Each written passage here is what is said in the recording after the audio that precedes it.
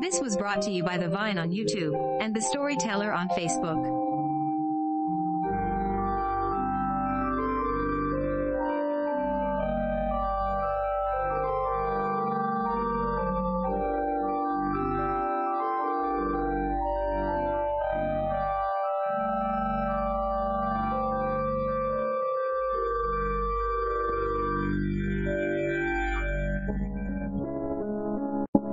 Herbert West, Reanimator. By H.P. Lovecraft, The Horror from the Shadows. 5. The Horror from the Shadows. Many men have related hideous things, not mentioned in print, which happened on the battlefields of the Great War. Some of these things have made me faint, others have convulsed me with devastating nausea, while still others have made me tremble, and look behind me in the dark. Yet despite the worst of them, I believe I can myself relate the most hideous thing of all, the shocking, the unnatural, the unbelievable horror from the shadows. In 1915, I was a physician with the rank of first lieutenant in a Canadian regiment in Flanders, one of many Americans to precede the government itself into the gigantic struggle. I had not entered the army on my own initiative, but rather as a natural result of the enlistment of the man whose indispensable assistant I was, the celebrated Boston surgical specialist, Dr. Herbert West. Drive West had been avid for a chance to serve as a surgeon in a great war, and when the chance had come he carried me with him almost against my will. There were reasons why I would have been glad to let the war separate us, reasons why I found the practice of medicine, and the companionship of West more and more irritating. But when he had gone to Ottawa, and through a colleague's influence secured a medical commission as major, I could not resist the imperious persuasion of one determined that I should accompany him in my usual capacity. When I say that Drive West was avid to serve in battle, I do not mean to imply that he was either naturally warlike, or anxious for the safety of civilization.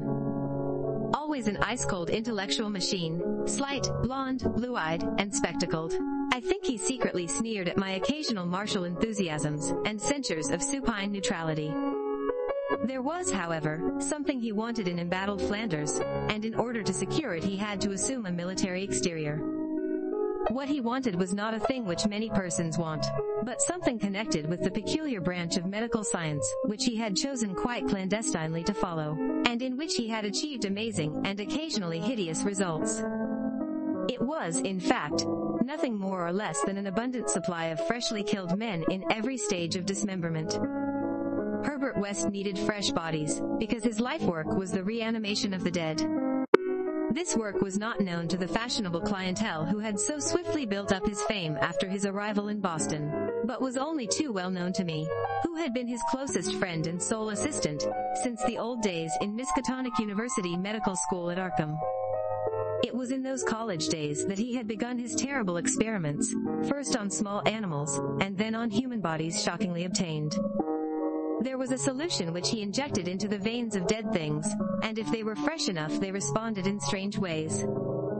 He had had much trouble in discovering the proper formula, for each type of organism was found to need a stimulus especially adapted to it. Terror stalked him when he reflected on his partial failures, nameless things resulting from imperfect solutions, or from bodies insufficiently fresh. A certain number of these failures had remained alive, one was in an asylum, while others had vanished. And as he thought of conceivable yet virtually impossible eventualities, he often shivered beneath his usual stolidity. West had soon learned that absolute freshness was the prime requisite for useful specimens, and had accordingly resorted to frightful and unnatural expedients in body snatching. In college, and during our early practice together in the factory town of Bolton, my attitude toward him had been largely one of fascinated admiration, but as his boldness in methods grew, I began to develop a gnawing fear. I did not like the way he looked at healthy living bodies. And then there came a nightmarish session in the cellar laboratory, when I learned that a certain specimen had been a living body when he secured it. That was the first time he had ever been able to revive the quality of rational thought in a corpse, and his success, obtained at such a loathsome cost, had completely hardened him. Of his methods in the intervening 5 years, I dare not speak. I was held to him by sheer force of fear, and witnessed sights that no human tongue could repeat. Gradually I came to find Herbert West himself more horrible than anything he did. That was when it dawned on me that his once normal scientific zeal for prolonging life had subtly degenerated into a mere morbid and ghoulish curiosity, and secret sense of charnel picturesqueness. His interest became a hellish and perverse addiction to the repellently and fiendishly abnormal. He gloated calmly over artificial monstrosities, which would make most healthy men drop dead from fright and disgust. He became, behind his pallid intellectuality, a fastidious Baudelaire of physical experiment, a languid Elagabalus of the tombs. Dangers he met unflinchingly, crimes he committed unmoved.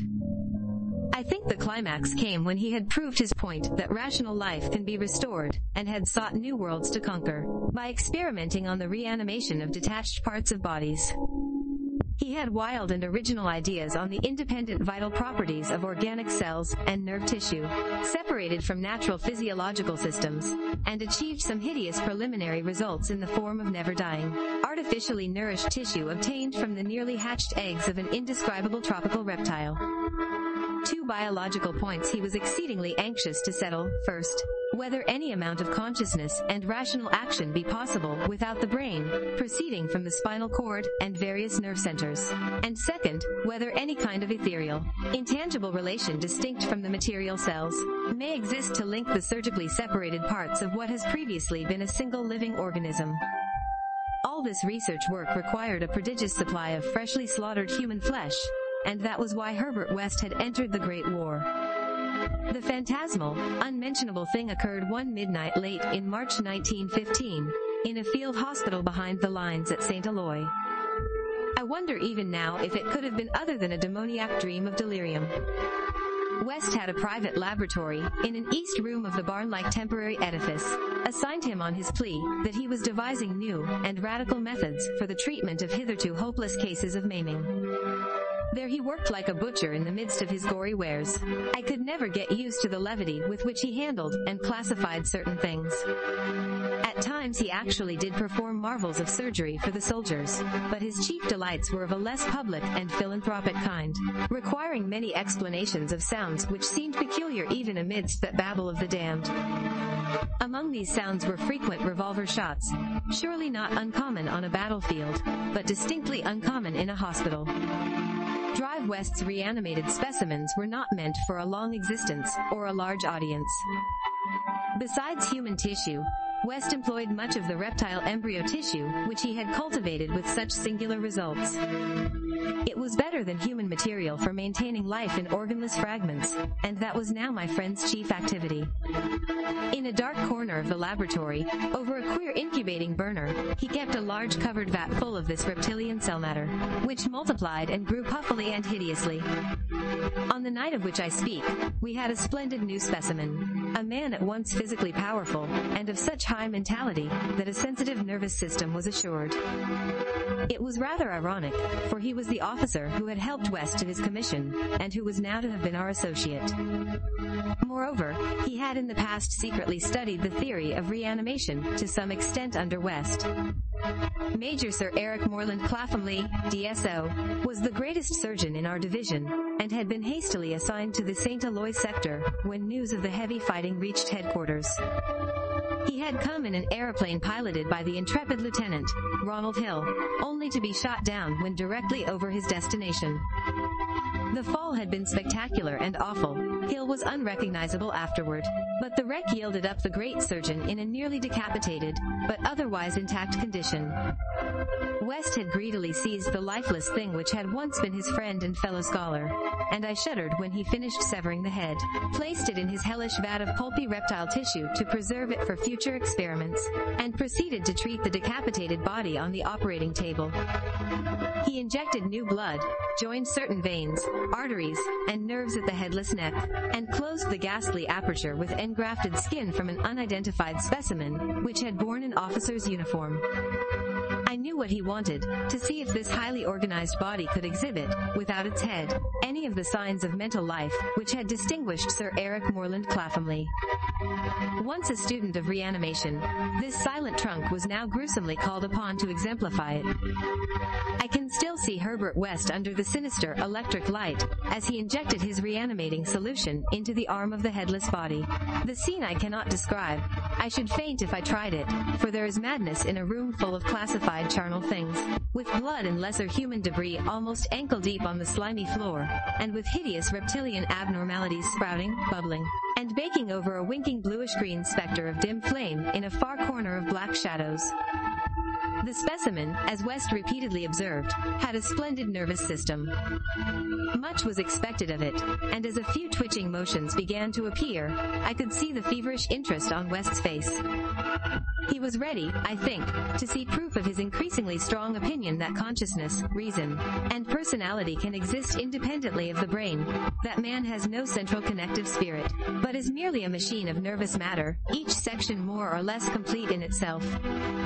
In one triumphant demonstration, West was about to relegate the mystery of life to the category of myth. The body now twitched more vigorously, and beneath our avid eyes commenced to heave in a frightful way. The arms stirred disquietingly, the legs drew up, and various muscles contracted in a repulsive kind of writhing. Then the headless thing threw out its arms in a gesture, which was unmistakably one of desperation, an intelligent desperation apparently sufficient to prove every theory of Herbert West. Certainly, the nerves were recalling the man's last act in life, the struggle to get free of the falling airplane. What followed, I shall never positively know. It may have been wholly a hallucination from the shock caused at that instant by the sudden and complete destruction of the building in a cataclysm of German shellfire. Who can gainsay it, since West and I were the only proved survivors? West liked to think that before his recent disappearance, but there were times when he could not, for it was queer that we both had the same hallucination. The hideous occurrence itself was very simple, notable only for what it implied. The body on the table had risen with a blind and terrible groping, and we had heard a sound. I should not call that sound a voice, for it was too awful. And yet its timbre was not the most awful thing about it. Neither was its message. It had merely screamed, "Jump, Ronald, for God's sake, jump." The awful thing was its source. For it had come from the large covered vat in that ghoulish corner of crawling black shadows.